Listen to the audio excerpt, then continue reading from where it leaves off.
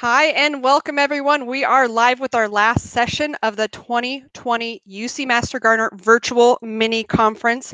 Welcome everyone to the room. We already have 51 people logged on. You guys, this is great.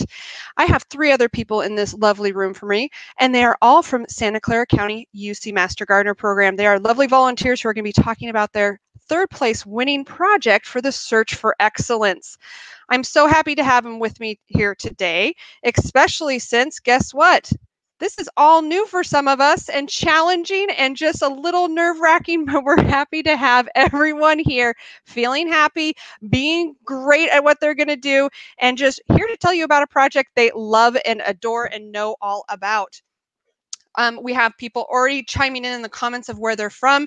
If you haven't watched yet, I'm logging in and coming to you live from the Yuba Sutter area up in Northern California. I'm in my home office hanging out with some pumpkins, been hanging out with most of you all week. And guess what? We've been having nothing but a good time. So please type in the comment section where you're from. We do have people joining us from, I think I saw someone in our last session from North Carolina. So, hey, welcome. We have people from all over. We have UC Master Gardener volunteers. We have public. We have family that's coming on and embarrassing people. So if you told your family members that you're gone live, they may come on and embarrass you. It's happened. I'm looking at certain people through the camera. But anyways, we are about to get started, and I'm going to pass it over to the lovely Elizabeth in just a second. But hey, guess what? I'm Lauren Snowden. I'm the statewide training coordinator, and I'm going to tell you a little bit about this Search for Excellence. Well, guess what is great about this whole thing? This is a competition that takes the best of the best and shoves them to the top of the pile and wants to just show them off. This is one of those opportunities that only comes around every 3 years. So we really appreciate the people that take the time, put in this application. And guess what? This year we had 14 applications. So that is 14 separate projects going on across the state of California that they thought were in competition for this prize. And you guys won 3rd. So congratulations. You're in very, very, very good company. So the Search for Excellence is an opportunity to celebrate and showcase the tremendous talents of our UC Master Gardener volunteers from across the state. A panel of 4 judges reviewed and scored the 14 applications this year, and they really wanted mission-focused, educational, and innovative projects performed over the last 3 years. So not a brand new project, something that's had time to, marinate, had time to improve, and really show some impacts. And one of our judges commented on this project and said, "This project is clearly successful and beloved by the community. Congratulations on a wonderful and highly sought after project that greatly impacts youth with both gardening and nutrition education." You guys should be really proud of yourselves. Everyone who's worked on this project and been a part of it. It was really great to read about, and I'm very happy that we get to share it today with all of you. We have 95 people joining us now. Welcome. Come on in. You haven't missed a thing. And Elizabeth, on to you. All right. Thanks so much, Lauren. And thank you all for joining us. We're really excited. We're so honored to have won this award, and we're thrilled to be able to share it all with you. As Lauren said, I'm Elizabeth. I'm a Master Gardener here in Santa Clara County, and I'm here with 3 other Master Gardeners, Pam and Mildy. They are the ones who actually created this program. And then we have Jill, who's in our chat room, and she works with Pam and Mildy. So mornings at Martial Cottle Park, lessons in the garden for school children. So first, I want to go over a little bit about what we're all going to talk about today. First, the UC Master Gardener program and what we do in Santa Clara County. A little bit about Martial Cottle Park, which is where we hold the field trip program, what the objectives are, a little bit of the background and how this all came about, how we communicate with the school and the teacher, and any follow-up that we do to help improve the program, the structure of the field trip day and how it's organized. We'll go in depth on the teaching stations, and then we'll talk a little bit about our future activities and a bit about what we're doing during COVID. The UCU Master Gardener program is Santa Clara County. Advice to grow by, ask us. There's over 300 Master Gardeners in Santa Clara County, so we're one of the larger programs in the state. We provide research-based knowledge and information on home horticulture, pest management, and sustainable landscape practices to the residents of Santa Clara County. Now, historically, we've provided this through in-person events, classes, workshops, and library talks. Of course, now almost everything has gone virtual, which has been a little bit of a silver lining for us. I used to do the library talks, and boy, was I lucky if I had 20 people show up, maybe 30. But now we have 100 people coming, kind of like today. And even in one case, I heard we had 300 people. We also have a help desk where you can call us or email, a website, our monthly newsletter called Tips and Events, which has timely seasonal tips, and then the events, mostly online right now, of what's coming up. We also have demonstration gardens throughout the county, in the north in Palo Alto and all the way to the south in Gilroy. Our largest demo garden is in Martial Cottle Park, and that is where we hold our field trips.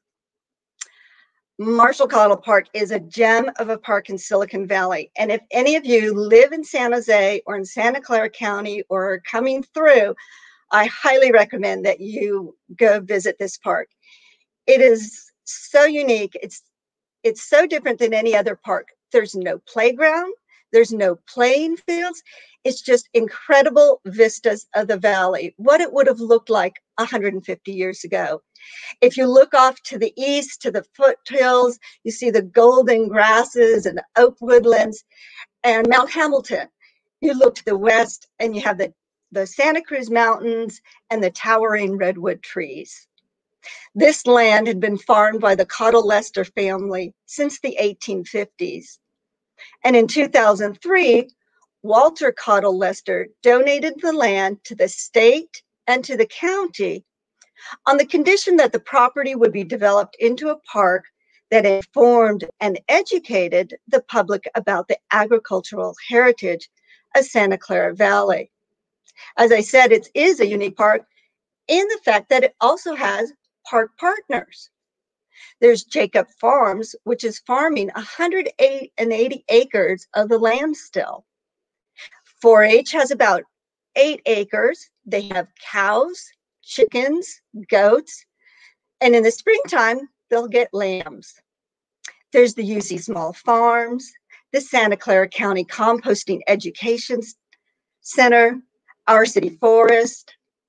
They're just now beginning to build a community garden for the local residents. And there's the 4-acre Master Gardener Community Education Center. Now, we've been working on this parcel since about 2015, so just a little bit over 5 years. And we've been able to accomplish quite a bit in that 5 years. We have a California native garden. We have a habitat garden with a pollinator hill. We have about 80 raised beds with garlic, flowers, and all sorts of things growing in them. We have another pollinator garden where we bring the children on the field trips to.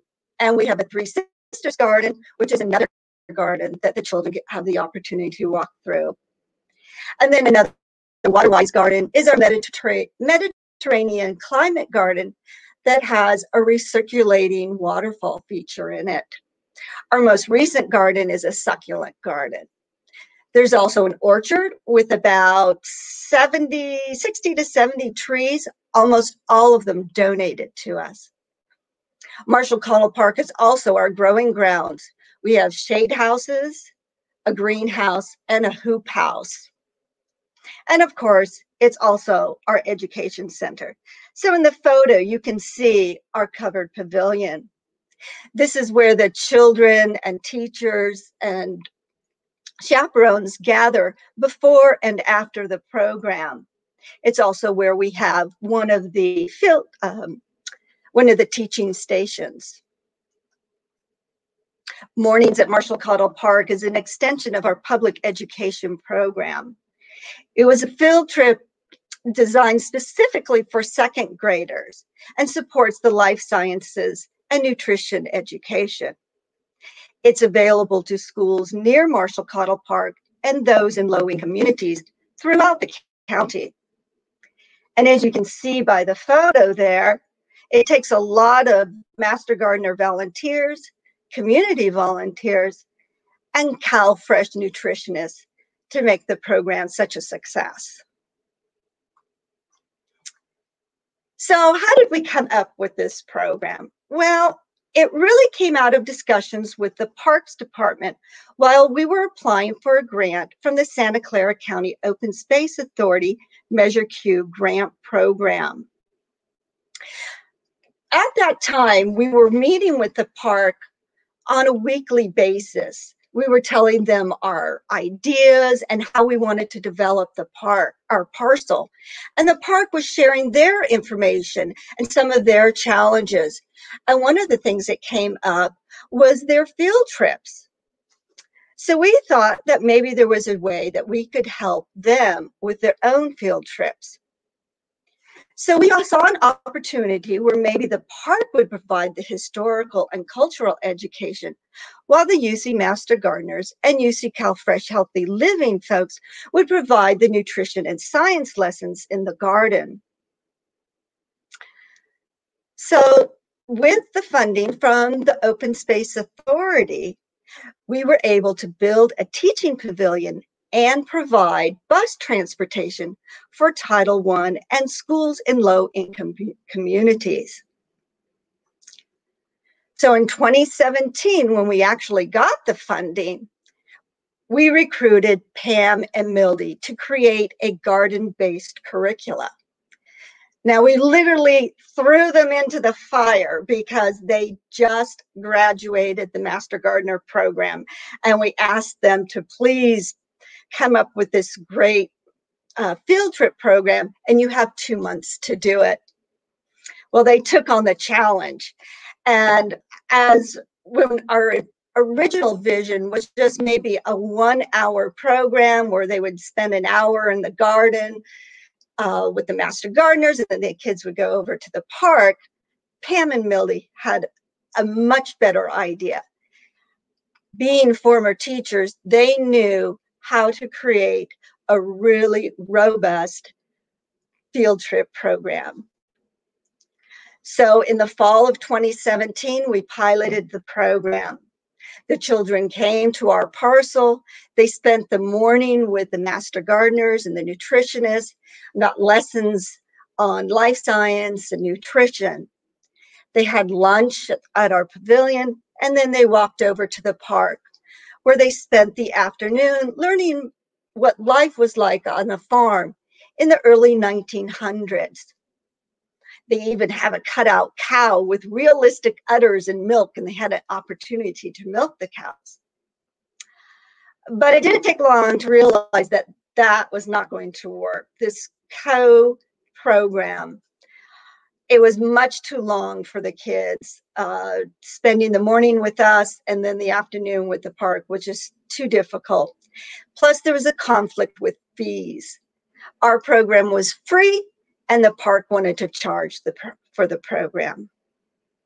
So in the spring of 2018 through the fall of 2019, we were on our own. 25 classes with 590 students and 261 adults from 7 different schools went through our field trip program. In the spring of 2020, we had already signed up 10 classes for 5 weeks. We were turning schools away because we just didn't have the manpower. And then COVID hit, and all field trips were canceled. But that didn't stop our educational outreach. And we'll talk about that a little later in our presentation. So I'm going to pass this over to Mildy, and she'll talk about the school communication and follow-up. Thanks, Elizabeth. as Elizabeth said, we had our pilot program in the fall of 2017. Pam and I had been master gardeners for about 3 months at that point. And we decided that we needed to do a little training with the master gardeners, the community volunteers, and the park partners before we held this field trip. We decided that we would hold a workshop for them where we would discuss our objectives. We would discuss the 4 stations and what we were going to do, and we would demonstrate the ideas we were going to be teaching through a multisensory approach. We emphasized fun, scaffolding learning, and accessibility so that our English language learners, our special education students, and high achievers would all get successful at this field trip. Since Pam and I were retired teachers and had extensive special education backgrounds, and knowing the 3 schools that surround the park having special day classes, we also gave some instructions on how to deal with special needs students, such as keeping directions very short, using lots of modeling and visuals, not touching the students, that some students might be very uncomfortable with touch and sound and smell, and that was okay. If they needed to back away, that was fine. One of the chaperones would stay with them and encourage them to come back. And this happened during our field trips because, yes, we did have very specialized students coming to the park with us. So what did we do? Well, once after the pilot field trip, once a school wanted to come, I communicated with the schools, and Pam communicated with our Master Gardener volunteers and our community volunteers. So I would send letters to principals introducing our program, since it was a brand new thing, to the schools surrounding the park and other schools in the area that we knew about. Pam and I happened to teach in that school district, so we were pretty familiar with the schools that surround the park. We also used the nutritionist to help us with the Title I and low-income schools that they supported. So they would talk to the principals there, and they then would give my contact information, and I would contact the principals and talk to them, and they would put me in touch with their 2nd grade leads so we could set up these field trips. Once a school committed to the field trip, I would send them the guidelines for the trip, such as what they would need to bring, how they needed to divide the students, how many adult chaperones they would need to recruit, what they should and shouldn't bring that day, what they should wear, what it would be like in the park.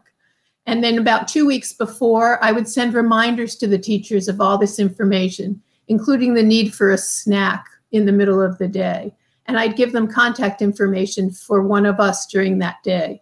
I'd also request their contact information in case there was a problem that day. And then the day before the trip, I would again send them an email and contact them with my contact information, reminders of where a bus should park, or if they were walking to the park, where I would be meeting them. And then that morning, I would meet the bus or the walkers and bring them to the park. Before they came into our gates, we would always remind them that they needed to walk, that they might see some wild animals running around. We have rabbits and gophers and squirrels and snakes and who knows what running around the parcel. So we would remind them not to go running after the animals. After the field trips, the teachers and chaperones completed a survey, which I collected before they left the park. And then Pam and I would go over this with the volunteers and make any changes that we needed to or improvements, and I would follow up with teachers if that was needed as well. I would then walk the classes over to the area where they could go to the bathroom and have lunch before leaving the park, whether they were going to walk back to a school or get back on the bus. And now, Pam, I'm going to send this over to you for the structure of the day.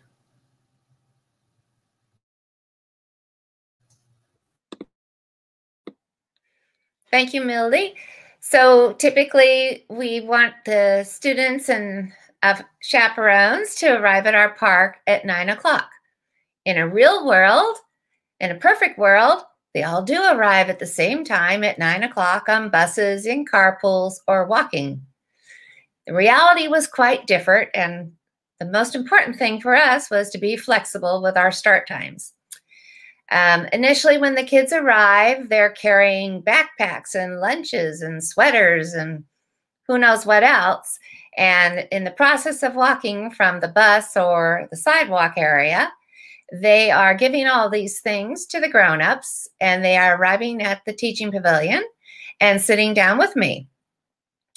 I keep all the children, which is about 50 children at a time, and Mildy takes the grown-ups, the chaperones. She gives them a little mini in-service on what their role is for the field trip, encourages them to only use cell phones for photography, tells them it's a hands-on experience, and she also gives them just highlighted information about our programs, passes out bookmarks with contact information, and encourages them to come back and visit the park. So while she is talking to the grown-ups, I am telling the kids the highlights of the 4 teaching stations that day. And then we are talking about the do's and the don'ts. And in the slide, you'll see a drip pan behind me as I'm talking with my hands. And right now I'm squeezing them so I don't use them because you can't see them anyway. But we have a do and don't tea chart up there. And the kids read the rules with me and then decide if it's a do or a don't for the park. And they put either thumbs up, thumbs down, or yell out do or don't. And we go through some rules, things like touching things at the park, chasing, stepping in beds, sniffing, smelling. We go kind of through the basics because it's different rules than in a classroom setting. And so we try to get all this accomplished in 15 to 20 minutes. Before the children arrive, they're divided into 4 groups by their teachers. And usually it's a heterogeneous group. They are each named a beneficial insect. So we have the honeybees, the butterflies, the ladybugs, and the dragonflies. And I call the children out by their beneficial insect group name, and we introduce them to the master gardener leading that activity. And they line up with that master gardener and the master gardener's helper or community volunteer helper, and off they go to that teaching station. So once we are all underway, Mildy is our timekeeper, and she sets the time.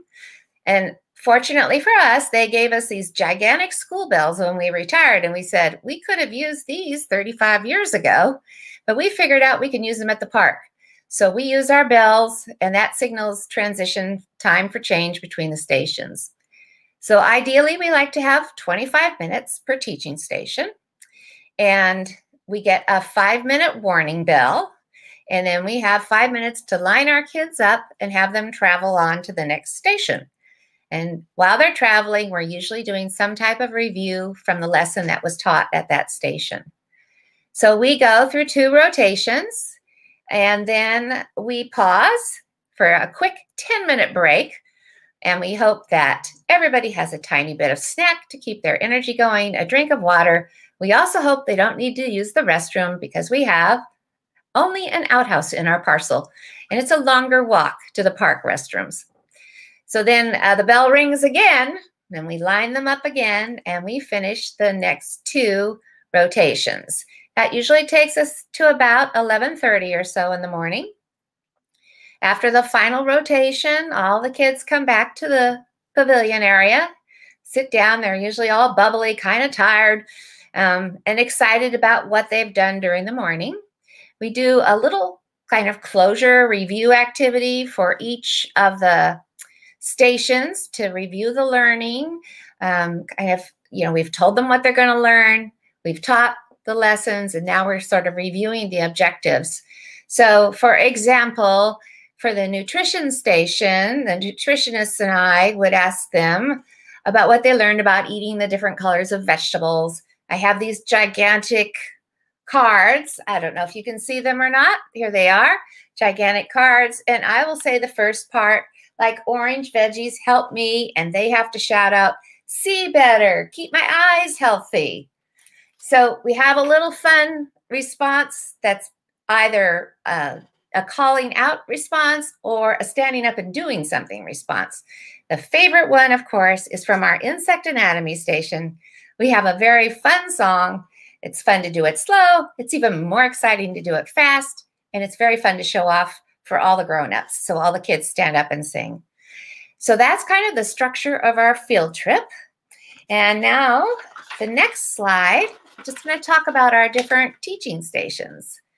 So when we first got this job, we were just asked if maybe we'd help design these different activities. And we said, sure, we would help write this curriculum. So we looked both at second grade life science standards, and we used the UCCE nutritionist objectives and their manuals and materials, and we tried to mesh things together to create this 4-station program. At that time, we did not really think we were doing the program, but the person that kind of nudged us the first part of it moved away, and we inherited the program. So we were underway. So we have the plant life cycle teaching station. We have a nutrition teaching station, an insect anatomy and adaptation station, and beneficials and pests in the garden station. So those are our 4 teaching stations. And Mildy is going to talk about the first one next. Oh, go Mildy. Thanks, Pam. So the first one of the 4 stations, it's never the first station. It doesn't matter where the children start. They get to all 4 stations if we're lucky. So the plant life cycle station, we begin by bringing the children to the table and talking about what it means to be a life cycle, how things repeat themselves over and over again. And we use real pictures that we've taken in the garden of the plant life cycle. So we have pictures on popsicle sticks that we stick into egg cartons, and we talk about a seed and roots and sprouts and stems or vines and leaves and fruit and flowers and seeds. In the fall, we use pumpkins as our example in our pictures, and in the spring, we use sunflowers. After we've talked about what a life cycle is a little bit, then we talk about what really is happening, that the seed, inside that tiny seed, there is a seed coat and an embryo and nutrients, and that's really where life will start. But that the seed needs things. It needs sunlight or some kind of light and warmth, and it needs water to begin to grow. And when it does begin to grow, it sends down roots, and the roots begin to take nutrients from the soil. It needs to go into the soil, and it sends up a sprout. And the sprout is the beginning of life for the plant. And we talk about things like germination and what does that mean? And what happens when the roots and the stems begin to grow.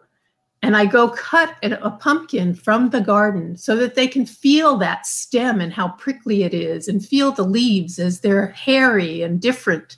They love this. And then we try and make sure that we have a female flower on there and a male flower so they can see the difference, that the female flower has the little fruit attached to it. And in the spring, we take out sunflowers heads that we have dried and saved from the year before so they can actually see the seeds in the head. And later on, we'll use those seeds to plant new sunflowers in the garden with them. We talk about what it means photosynthesis and what pollination means. And the children really enjoy that. And after we've discussed this with pictures, we then, next slide, please, we take out what we call our pizza activity. So we have copied these pictures onto construction paper and laminated them and cut them into a pizza pie. And we've also taken clothespins and written the words on them. So the children start out in pairs, working together. One child holds the pictures and the other child holds the clothespins. And we start with a seed, and they put the seed on and they find the word seed.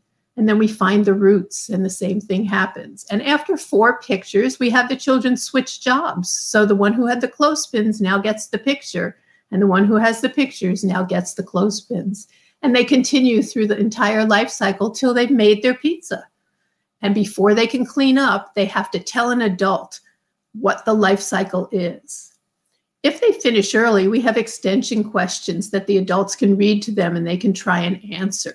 Or they can go surfing for these questions in our coffee cans filled with coffee beans, and they pull out these questions.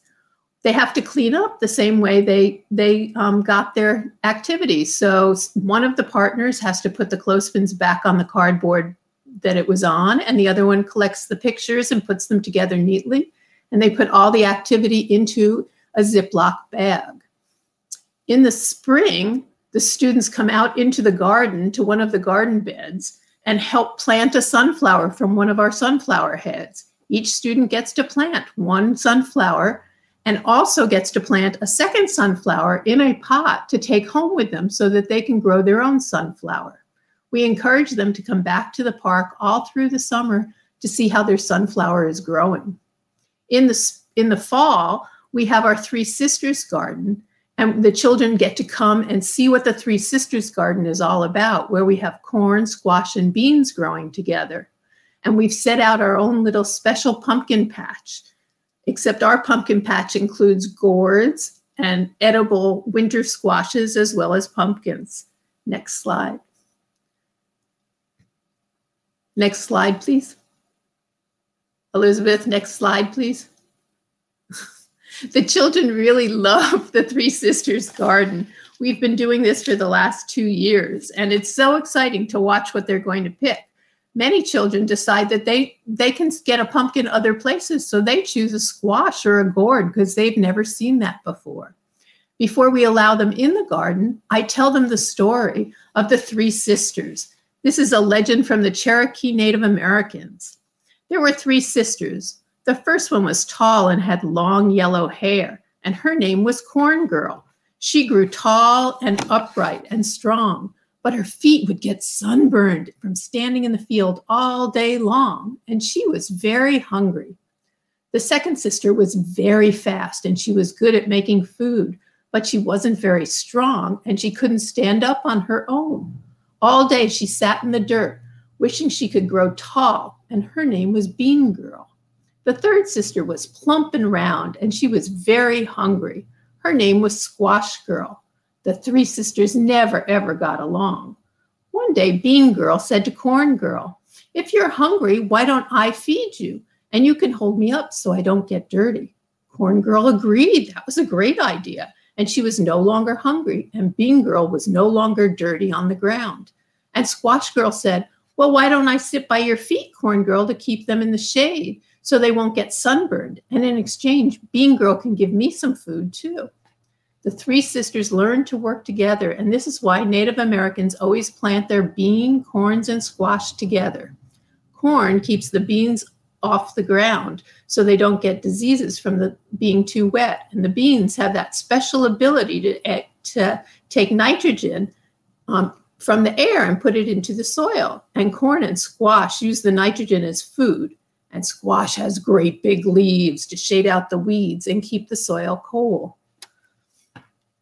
The corn and the beans that we grow in the Three Sisters garden is dried. We grow popcorn and we grow dried beans, so we're not constantly picking things. And that is our plant life cycle station. And now Pam's going to tell you about our nutrition station.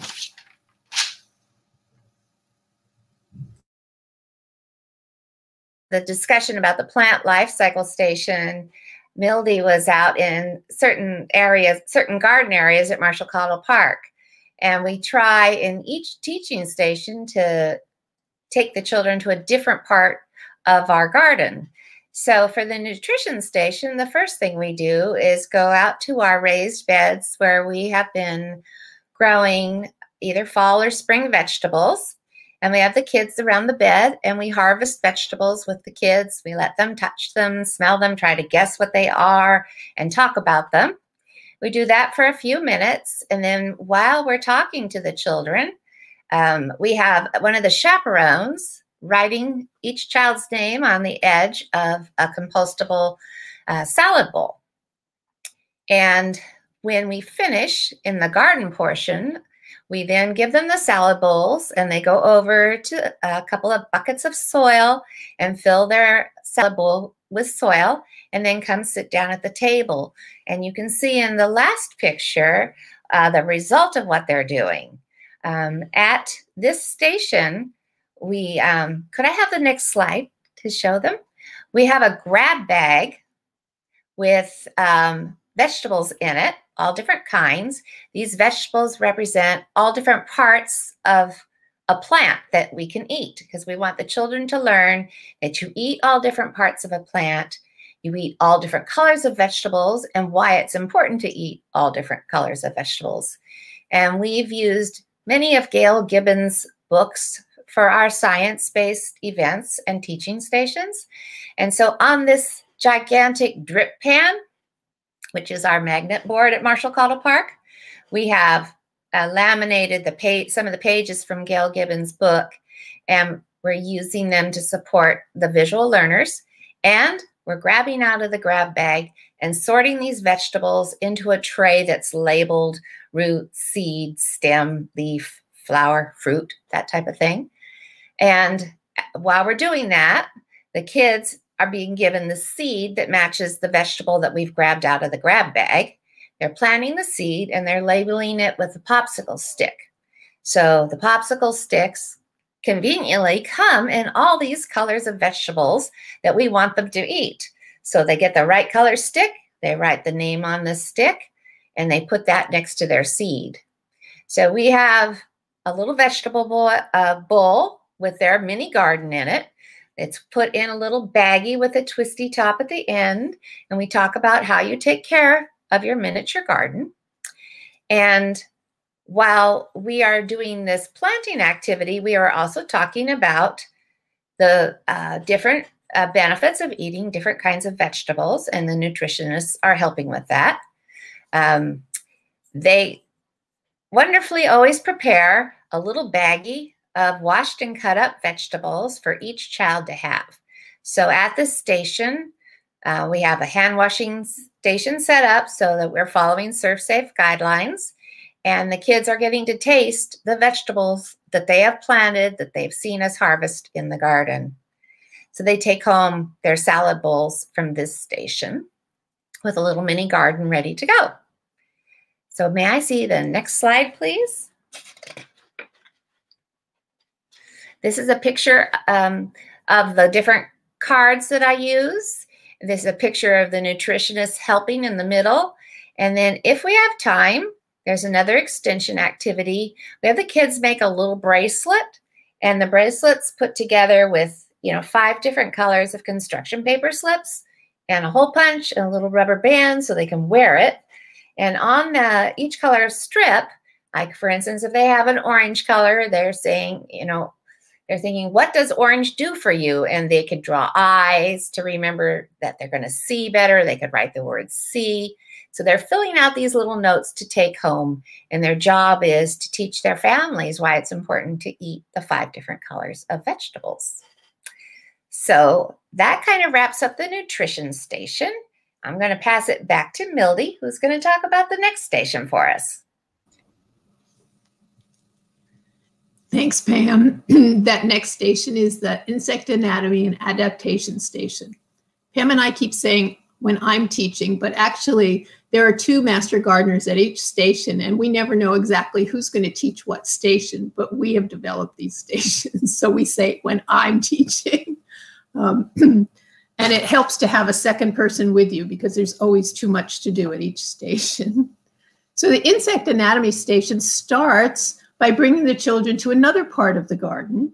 And we have a chalkboard out here where somebody is drawing the beginnings of an insect. And we're talking about what is an insect? And the children are naming different insects that they can think of. And you're hearing all kinds of things. And as she starts to draw the head and the thorax and the abdomen, somebody will say, well, what about spiders? And we have to tell them that spiders are arachnids and only have 2 body parts, a cephalothorax and an abdomen, and that they have 8 legs and insects only have 6 legs. So we try and give them lots of information at this station. And slowly, as the person who's drawing draws the head, then they say, now what's on that head? Well, on the head we have eyes, compound eyes. What is that? And this year we inherited something from one of our former teaching partners. So we'll be able to actually show students what it looks like to see through a compound eye. And then we talk about the antennae and the different mouths. And then on the thorax, we talk about how an insect has 2 sets of wings and then 6 legs and spiracles, those holes on the side that help them to breathe. And the abdomen is a big part in the back, but it really doesn't have very many parts on it. And we talk about an exoskeleton, that huge word. And what does that mean? That the bones are on the outside or the shell is on the outside. But we don't have shell. We don't have an exoskeleton. We have a skeleton on our body. And to help this make sense to the children, we get everybody up and we have a little song to sing that Pam and another teacher wrote many years ago. And everybody seems to love this song. So my friends, help me sing this. It's to the tune of head, shoulders, knees, and toes. And it helps imprint this information for the children. Ready? Head, thorax, abdomen, abdomen. Head, thorax, abdomen, abdomen. Eyes, antennae. Head, thorax, abdomen, abdomen. We have part 2. We spread our legs apart. And we go wings and legs and spiracles. Wings and legs and spiracles. Exoskeletons. Wings and legs and spiracles.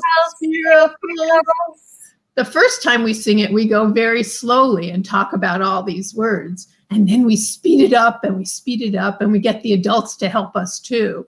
And then we bring them back to the table for the really fun activity. Next slide, please. Elizabeth, thank you.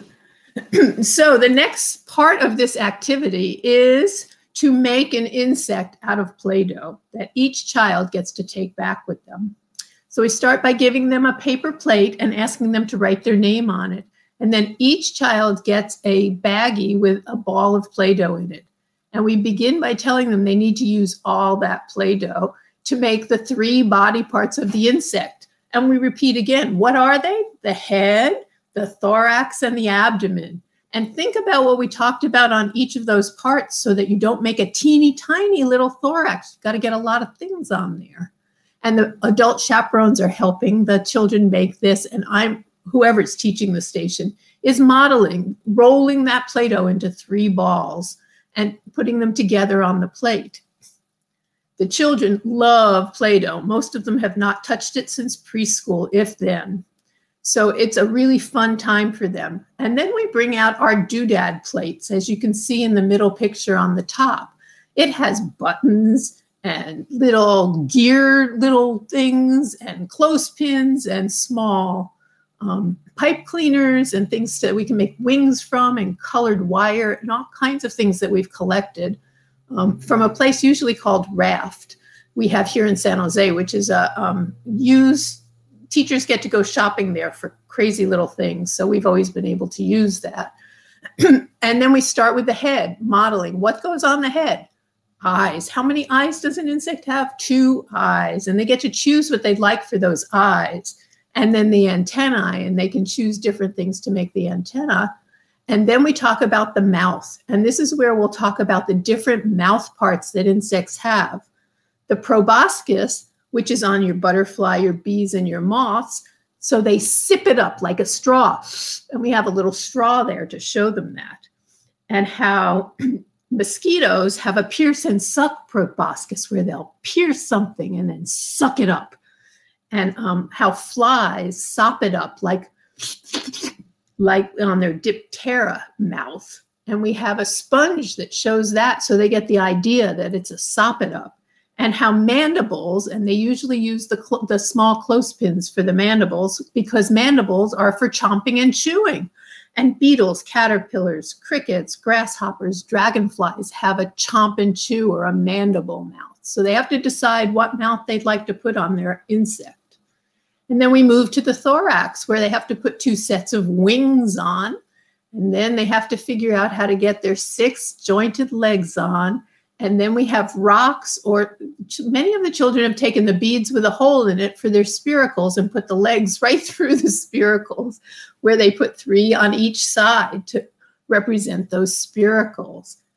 And then we have these containers that have popsicle sticks again. Can you tell we like popsicle sticks of different colors, where we've written the different body parts. And we ask the children to pick 4 sticks.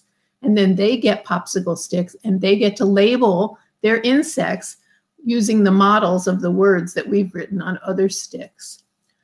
If they finish, they can certainly label more, but nobody, we never have extra time. We seem to run out of time very quickly. When that warning bell rings, we hurry up and try and finish up. We get the parents to collect the plates and put them into containers we have. Usually they're the box tops from Costco, labeled with the teacher's name. So when they leave, they're already sorted by classes, since the classes are mixed. And then we move them on to our last station, which Pam's going to talk about, our pests and beneficial station. Hello again. So our pests and beneficial station initially just talked about insects in the garden, but since COVID has come along, we've been tweaking a few things and keeping ourselves busy. So we've expanded this station, and now it, in general, talks about what's beneficial in a garden and what's a pest in the garden. So we begin, once again, these are going to look a little familiar. Yes, I love drip pans. At Martial Cottle Park, we often have a weather that feels like we're in a wind tunnel, and everything has to be secured so it won't blow away while we're teaching. So these photographs are magnetized and put on our drip pans. And now we talk about the 4 good P's that are in the garden. So the 4 good P's are predators, pollinators, parasitoids, and poopers. And we say, well, the grown-up word for poopers is decomposers, but for this field trip, you can say poopers, which is always fun in 2nd grade. Probably the teachers are shaking their heads, but we like to have a little fun. So we talk about why those 4 categories are beneficial to the garden. And we also talk about other kinds of predators that are out in the garden and how they are beneficial as well. So we'll talk about birds or small mammals that are beneficial, reptiles, that type of thing. So those are the 4 good P's. And then, of course, there is the 1 bad P category, pests. And we talk about insect pests first. And that insects are pests either eat your garden, eat the food you want to eat, or they harm something growing in the garden, or they harm you. So we are including things like mosquitoes and ticks, things that might spread viruses, and then we expand it beyond insects to include those slugs and snails and small animals like ground squirrels and even those cute bunny rabbits that do harm in the garden. So we give the lesson about the 4 good P's and the 1 bad P, and we talk about how all these insects are together in the garden and how they work as an ecosystem, and they have to be balanced. Next slide, please. So after we've given the introductory lesson, and I will say this lesson is a little aerobic because we demonstrate what a parasitoid is, and somebody has to be the caterpillar laying on the ground, and somebody has to be the parasitic wasp and lay an egg on the caterpillar. So we try to be as kinesthetic as we can to teach this station. So after we've done the intro, you'll see an orange cafeteria tray, and that's literally what it was. We got a stack of cafeteria trays donated, and we said, what can we do with these trays? Well, they became our little mini T-chart sorting tables, because we are out in the park sitting in a circle of stumps. We have this very fine seating area. And on the left side of that tray is beneficials, everything that's good. And on the right side, the pests. So the kids sort insects. If there's time, we also have the cards that represent all the other things in the garden, the other critters that they can sort in addition. So they do that activity for a few minutes, and at that time, there are master gardeners, volunteers, chaperones, kind of working outside of the stump circle and helping the kids. And then there's one chaperone that is writing names of all the students in that group on the center picture. That center picture is called a pooter jar, named after the gentleman who created it, or a bug sucker jar. So what it is a paper straw with cheesecloth, 2 squares of it, carefully taped around the inside end of that straw, and then a piece of fountain tubing coming out the other hole in the top of that container. That is a tennis ball tube container. I happen to be a tennis ball player, and I have a great group of ladies and gentlemen friends that save these for us to use at the park. So we demonstrate how you can suck a bug, an insect, into that container and not get it in your mouth, because the kids are worried they're going to eat an insect, which is kind of fun to tease them about it a little bit. And so we demonstrate by trying to find something under one of the stumps or on the ground. If we can't find a live insect, which is highly entertaining because they do move fast, and we end up kind of filthy at this station from trying to get them. In our pocket, we have a secret insect called rice, and we pull out the rice and we suck up the rice to show them. Before this trip ever starts in the morning, we've already gone out into the garden area. We go in the ornamental beds and out to the south fence pollinator garden, and we flag areas where we can find insects. So all the chaperones helping us and the community volunteers can spot these flags and take kids to the areas that seem to have a collection of insects in them for that day. And the kids collect their insects. And you can see in the third picture down in the corner, kids sucking up insects. Now, I will say we have the most success sucking up aphids because they move very slowly. So everybody can always get an aphid in their bug sucker jar. At the end, we talk about what you do when you catch a beneficial insect. Well, of course, you have to release it back to the garden where we want it to stay. But if you catch a pest, you get to stomp it, which is very exciting. And we have another portion to this lesson now that we've been in COVID. We've kind of added something else. So I'd like to show the next slide, please. Here it comes. There it is. This is our IPM, Integrated Pest Management. And we teach kids what that means.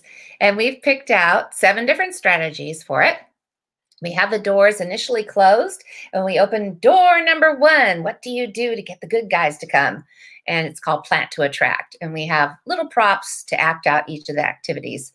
So we go through all these, plant to attract, stomp, pick off, squish, spray with a hose, trap them with newspaper, spray them with soapy water. And we just talk about all these strategies and the bigger notion of why you don't use chemicals and sprays in your garden, because who is going to die?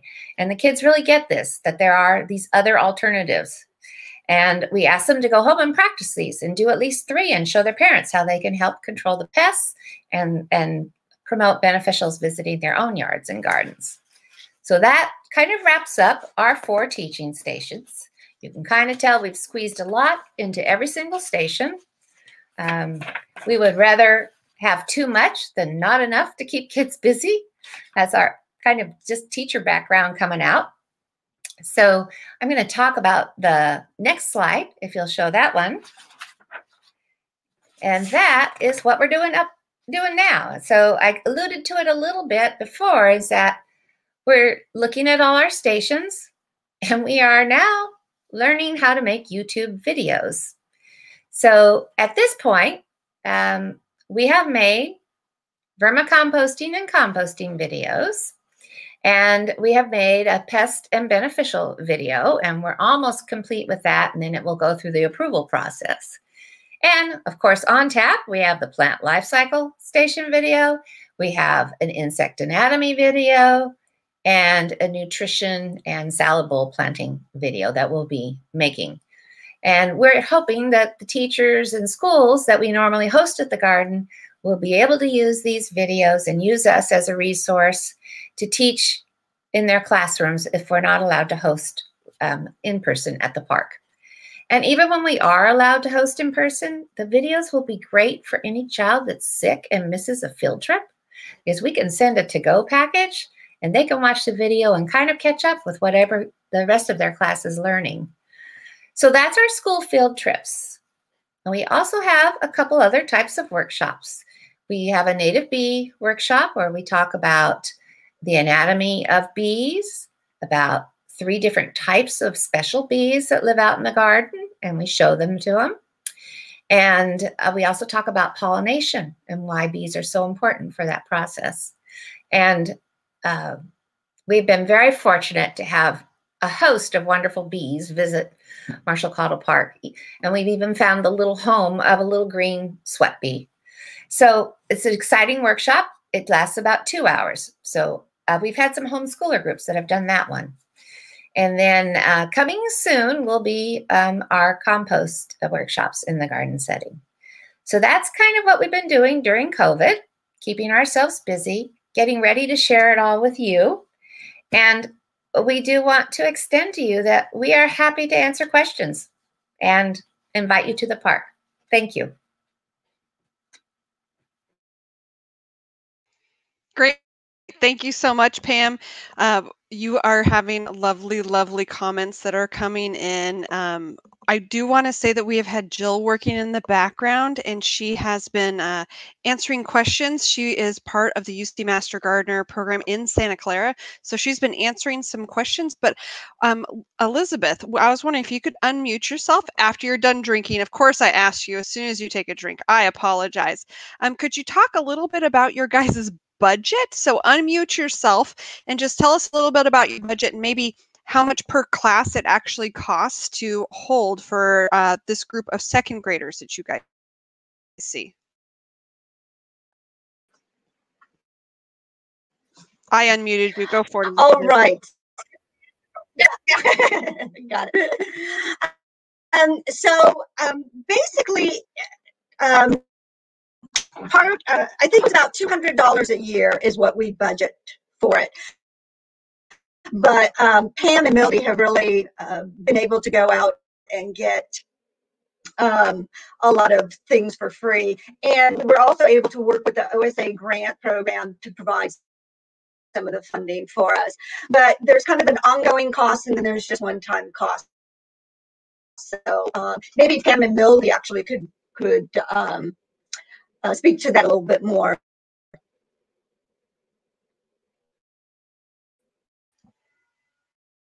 If you guys like to unmute yourselves and talk about that a little bit more, Pam, let me Sure. Here you go. Okay, so being teachers, we know how to work with very little money. We did it our whole career. And we beg very nicely for things. And people are very willing to help you. I beg for everybody's leftover coated electrical wire for insect legs. I beg for tennis ball containers. And people just bring stuff once they've been at the trip. The teachers or parents will say, I cleaned out my closet. Here, take this. I'm sure you can use this, doodad. And our fellow master gardeners are very generous about giving us all the plants from the growing teams for our beds that we can grow. So we've been able to really run on a very small budget. There is some initial cost for the teaching materials, but the consumable ones are very minimal cost to us. Plus, we use Dollar Store and Oriental Trading, which helps cut the cost too. So sorry to interrupt. I had the pleasure of reading your guys' application and then writing a blog post about it. Would you guys talk about the transportation costs and how you guys worked around that issue? So that came from the OSA grant, and there was a total, I think, $2,000 for the program. Correct, Elizabeth?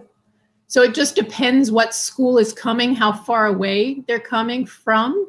The most expensive school was about $500, and the least expensive was about $350 for a bus. That's 2 classes and paying the bus driver for the day. So the school would actually requisition through their own transportation department and then send us the invoice, and we would have a check for them. Great. Thank you, Pam. I'm sorry to cut you off before. Please go ahead. I think that's covered. Yeah? Okay. We do have just like some other great comments popping up on the screen for you guys. You should be very proud. We are happy to have such talented volunteers. Like really, there's everyone from every background that can come into the UC Master Gardener program and really find a spot for themselves. And it's great that you've been able to take your ingenuity and your begging skills that you've learned from being a teacher and retired and brought them to something else, and are still able to give back not only to yourselves and like furthering your volunteer experience, but also to your local community that you have worked with and been with before. So we really do appreciate you guys having such an open attitude and coming back to work with children and tying it back into that nutrition component. I'm not sure if people picked it up, but you're actually working with University of California Cooperative Extension nutritionists. So it's really a marrying of programs. You're working with the park, you're working with other extension personnel. It's amazing what you guys have really done by pulling resources that are right there in your community and finding those partners that are like, yeah, this is a great project, but we want you guys to do it all. Well, okay, well, how can we really make this work? You guys have taken it, owned it, and made it work. It really supports the mission of the UC Master Gardener program. And I swear when I saw that little bug catcher pooter jar thing, I laughed because I'm like, you just made gardeners for life. Like those kids are going out and they're like, I know what this aphid is. It is bad. I'm taking it off. They're going home and telling their parents, I can catch bugs. Like it's this next generation of people, and it takes people like you, it takes programs like this, exposing people who may live in an apartment, who may not have someone in their family that gardens. I mean, sometimes what is a garden? It's your patio. Well, that's great. Guess where aphids go? They go on your patio too. You're creating mini gardeners. They see how to grow a salad bowl. Like it's amazing. And I do have to say that I'm kind of digging the Play-Doh activity a lot.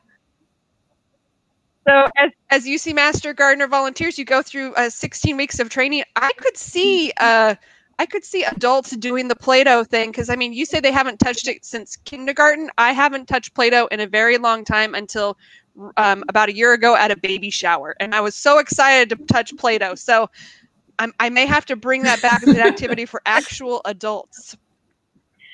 We do have on the screen up, you guys, everyone out there in the virtual land, how to stay in touch with the Santa Clara Master Gardener program, how to stay in touch with just the UC Master Gardener program.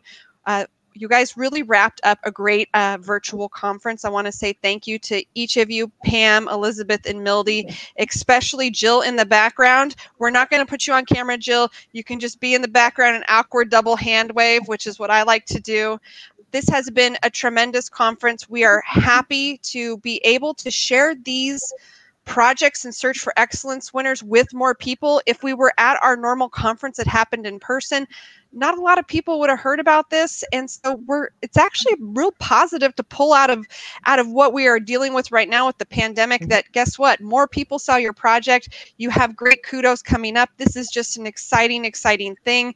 And I hope people are motivated to continue with their volunteer service, maybe motivated to get out in the garden, or maybe even motivated to take their kids with them out in the garden. And guess what? You have me. I wrote down, I wanted to ask this question, and I almost totally forgot. In your guys' opinion, what is the best time of year that I should plan to come visit Martial Cottle Park? Like, what is that peak time? Is it fall? Is it spring? Like, when should I come? You really sold me on coming down to visit you guys and visit that park. Lauren, I'm going to say, if you can make it Sunday, October 18th, you can actually come in. We just had our first open garden since March, and we're doing it safe distancing, and so you can have an opportunity to actually, we're doing self-guided tours, and you can see the whole or a lot of the demo gardens. Pam and Mildy, I'm not sure which ones you like, but I guess I have a special place in my heart, of course, is for the Three Sisters Garden, because I was the one who said, hey, I've got this idea in mind. What do you think? And this is the second year we've done it. And we've just been astounded at how successful we've become with it. So that's my opinion, but any time is beautiful. You come in the spring and you can see all the wildflowers in our native and habitat gardens. And Pam and Mildy also work on a pollinator garden, and it's so in bloom right now. A lot of the natives are kind of drying out, but the pollinator garden is just gorgeous. So, Pam and Mildy, what do you think? I think either time is great. I mean, there's always something blooming, and soon there'll be something to eat in the orchard every month of the year. That's the idea. So anytime you want to come, just come. It's great. Okay, so what I just took from this is that I need to come every season. Well, that is great. Thank you so much, everyone. I'm going to go ahead and end our live broadcast. And if you missed any of this, if you're like, what? It's the end of a 9 sessions. Guess what? We recorded it all. You can watch this 20 times if you wanted to. It's on the UC Master Gardener YouTube channel. I'll be posting that up before we leave. Panel, you did a great job. You did really, really well. I appreciate you being here, being willing and open to talk about it, and your volunteer service is greatly appreciated. Thank you, everyone. Bye.